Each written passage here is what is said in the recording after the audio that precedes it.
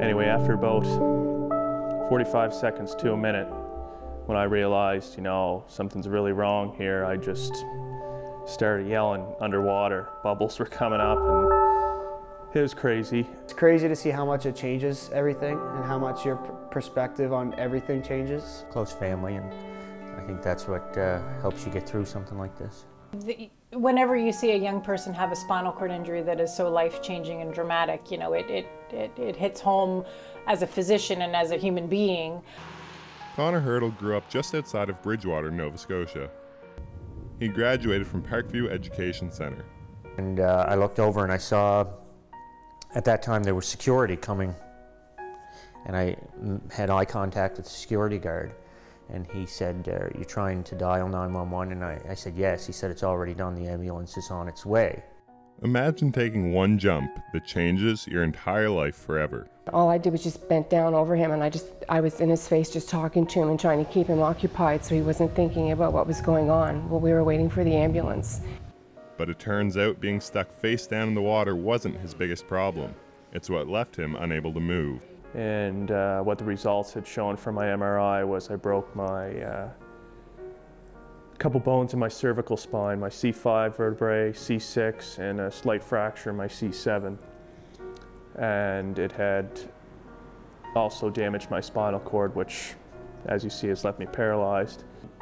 I'm an outgoing guy, really friendly, always like to be out doing something.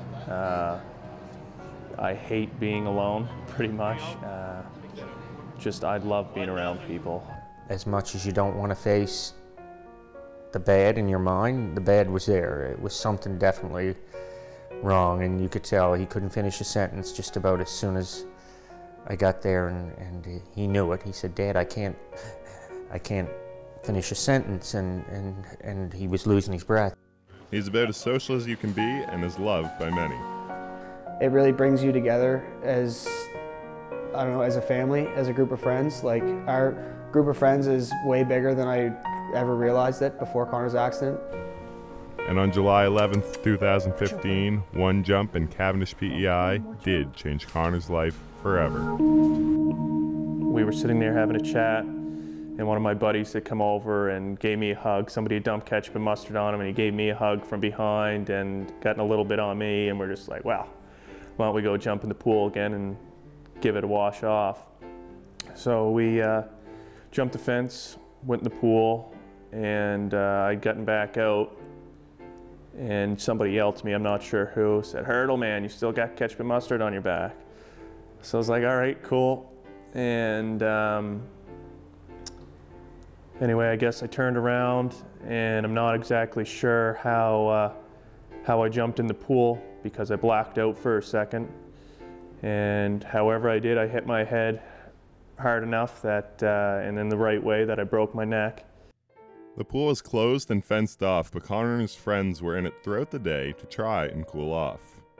We were going on having a great day. It was like 30 degrees. It was hot as hell that day. Connor was originally diagnosed as a complete quadriplegic. I have use of my biceps, my wrist extensors, and my shoulders, and that's it. And so when you're complete, you have zero movement, zero sensation below that level of injury. Though it changed his life, he still tries to take part in as many activities as possible. This includes watching and cheering on his old hockey team. Hockey's my life, simple as that. From being into it since I was 4 years old, again, it's my life. I don't know another life other than hockey, and to have this happen, I wasn't able to finish my junior hockey. I missed my overager year, and that was really upsetting to know I couldn't lace up my skates and get back out there with the boys and do what I love to do. Today looks a lot different for Connor. Even getting out of bed in the morning has become a challenge. It's scary how quick something so severe can happen. Within a split second, your life changes. Okay. It's sad. I don't ever wish it on anybody. It's also affected many other parts of his life. some that get a bit more personal, like dating. Dating was huge. What type of girl's going to want to date a guy in a wheelchair that can't really do much by himself? How am I, as a young guy, going to go out with my friends still, go to the bars, go to concerts, go to the movies, all that type of stuff? Connor's accident it's changed the dynamic of our friendship, but hasn't changed our friendship at all. It's changed how we have to go about going to the bars, carrying him up the stairs to my house, or carrying him up the stairs to a bar. Like it's changed like everything, but it's still, our friendship is still the same. Connor now lives in the city with his older brother Bryce and an in-home nurse. He lives close to Mount St. Vincent University, where he is studying commerce. He takes most of his classes online in case he has to go somewhere for rehab, but he goes to this one on campus. I have another assignment for you that is actually already posted. I'm so on the ball. It's posted on Moodle already. When I think back, you know, so many thoughts go through your mind when you get in that type of situation. I know a main one for me was my family when I grow up, how I'm going to support them, how I'm going to teach my kids to ride a bike or get on a pair of skates and go for a skate, learn how to play hockey, and how to support my wife and that type of thing. It gets to you.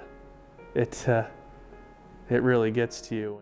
Since the accident, however, Connor's rehabilitation has progressed. To see that I'm able to do what I am now it gives you that hope again. You go back to that word, hope, that hopefully one day I'll be able to push through this and get back to my normal self. But it's good to see the progress I've made so far.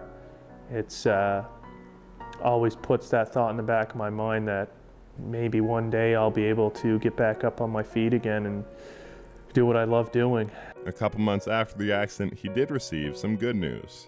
My first test would have been July 12th, July 13th, 2015 when I came into the hospital. And then I'd gotten my second Asia scale done when I went to the Nova Scotia Rehabilitation Center on September 9th, I think it was. They'd done a second test and had reassessed me as an incomplete, which was huge. So when a patient transitions from complete to an incomplete injury, then there is more likelihood of any flickers of movement in the muscles below the level of injury having further recovery. Not that I have any movement now below my level of injury, but I have patchy sensation throughout my legs. I can feel somewhat in my toes. No, it's not normal sensation either. It's sort of like you're being touched through a bunch of layers of clothing. It's really different. When he first got out of surgery, he was in a power wheelchair, but he had plenty of motivation to get into a manual one. And that was also frustrating to have to be doing this the rest of your life. I wasn't into it. And that's, as soon as I was given the option to get to a manual chair, I said, yep, give me that chair ASAP. I'm pushing myself around this rehab. The reason Connor's the way he is today because he's a fighter. He's strong. He doesn't give up and he doesn't take no for an answer. And he says without the support he's received, he wouldn't be where he is today.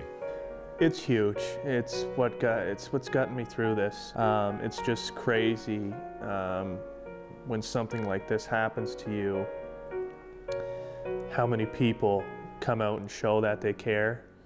I knew I had friends, but it's amazing how many people have come out to show their support for me. And I'm lost for words as how to explain how thankful I am. Connor doesn't have many lonely days because he usually has someone here.